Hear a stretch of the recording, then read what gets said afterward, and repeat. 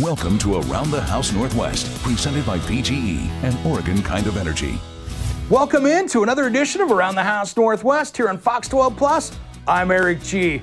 Coming up on today's show, we're going to talk with legendary landscape designer Steve Griggs and show you a must-have product for any DIY builder, the Post Protector. But first, we always kick off the show with our Perform Like a Pro segment. Here's a great way to upgrade your kitchen or bathroom without spending a bunch of money by refinishing and refreshing your old cabinetry. You can give that space a brand new look without breaking the bank. Now it's time for Perform Like a Pro. All right, guys, today I'm going to give you my tricks for elevating that kitchen or bathroom by showing you how to paint cabinetry. Now, this is not a quick project, but it's something you can completely remake a space with a little bit of elbow grease. And I'm going to show you how to do it today. So we're going to start out with this cabinet right here. This is your basic kitchen cabinet, which means it's had a lot of hard use over its life. So the first thing we're going to do is going to take it apart, and I'll show you what we're going to do to upgrade it. Today, what we're going to do is we're going to change out the hardware. We're going to paint this up and make it look really good, and even put a skin on the side, and I'll show you why. So let's take this thing apart and get it in pieces. All right, first thing we're going to do is going to take all the doors off.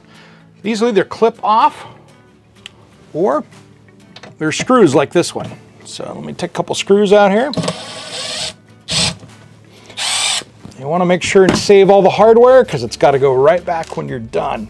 If you're doing a lot of these, the other thing I like to do is number things, because the last thing you want to do is try to figure out what door goes where.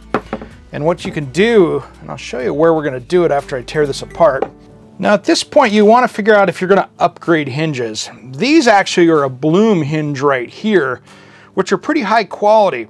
I will warn you though, if you dive into this type of cabinet and want to get into hinges, your best bet is to go down to your local specialty hardware store, not your home improvement store.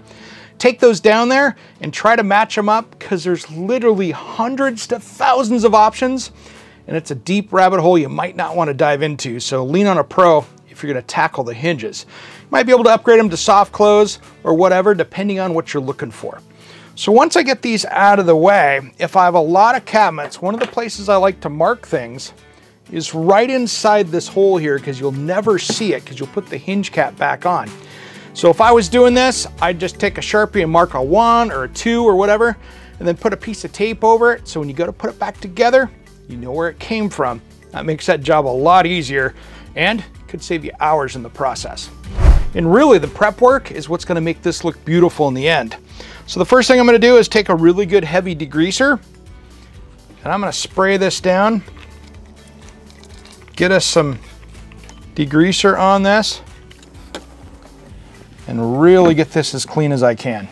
The reason why I want to get that grease off is if I go through and sand this with the grease, I'm just driving that right into the finish that's there, and we're going to fight it later. So that's why we want to get these things super clean.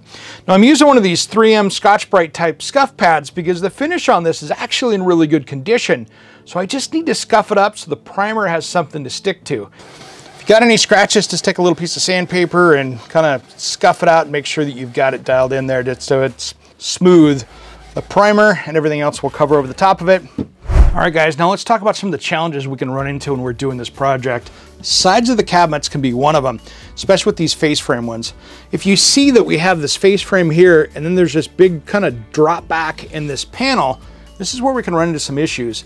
This is a particle board cabinet side here. Nothing wrong with the particle board, it'll work, but this has a picture of wood basically glued onto the side of this from the factory. The answer is to pop down to your home improvement store. Grab one of these cabinet skins from their pre-manufactured cabinets. Then we're going to cut it to size. This is off a regular base cabinet. We're going to cut this down here to make sure it fits this great. We'll have a nice piece of wood on the side that we can work with. That way, we don't see that eggshell texture of the particle board. We'll see wood. It's going to look like a much higher end project. So let's run to the table saw, cut that up.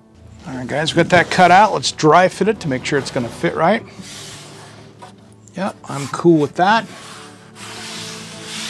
It's going to look like $1 million.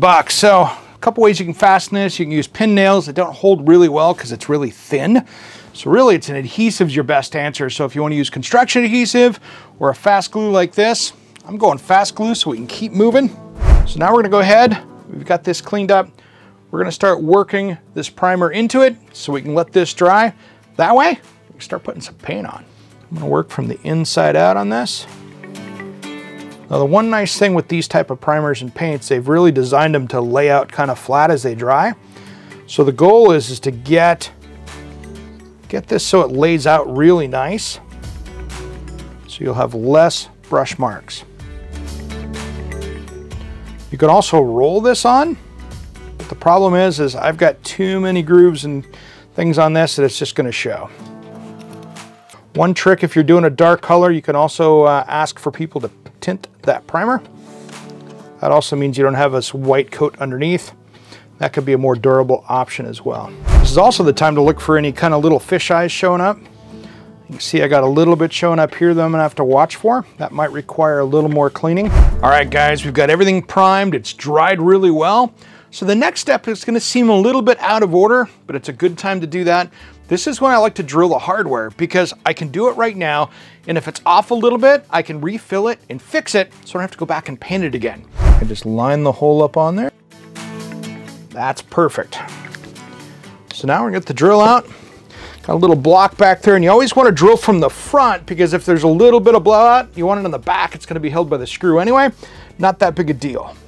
Let's get a hole drilled right here. All right, now we're gonna do the drawer box here. There's a couple things. The drawer box, we have to go through both the drawer and the front of the box as well. That way it doesn't pull off. So they're a little bit longer screw. Now the thing is, if you hold on to your own hardware, that old hardware might fit on as far as the screws. They're probably the right length, and if it's all American stuff, the threads will be the same and it'll go in there. So you could actually probably use the old screws with your new hardware. Let's get some holes drilled. Now we're gonna go through the drawer box here as well, so you gotta be a little careful. This is a longer drill we're going through. All right, now that we got the hardware drilled, guys, we're gonna get to painting. This is the fun part. So I'm gonna dust this down, make sure I have no real sawdust on this, get this clean, and then we'll start painting next. All right, guys, we're gonna go with this indigo steamer blue, and I'm just gonna roll this on the side here. So I'm gonna put just a little bit in here. This stuff is super thick, which I like. Lays out pretty nice, and it's a durable finish, which is nice when you pick one of these cabinetry finishes. So we're just gonna go ahead and get a coat on this. This will take 2 coats, especially with a big, deep color like this. So you wanna make sure and get this on there, but not too heavy. I'm just gonna go through and roll this out. What I like about it, it's thick enough that it really lays out nice. I like these little rollers like this because I can control it and get it into little bigger, little spaces like this. It's not like I'm painting a big wall, right? So these are a little bit handier for doing it this way. And you could sit there with a brush, but I just don't want to have that many brush marks on this. The smoother I can get this, the better off I am. Last thing I want to do is overwork this, and then it won't lay out correctly. All right, guys, I got a lot more painting to do on this. Can't wait to put the hardware on. That's coming up next.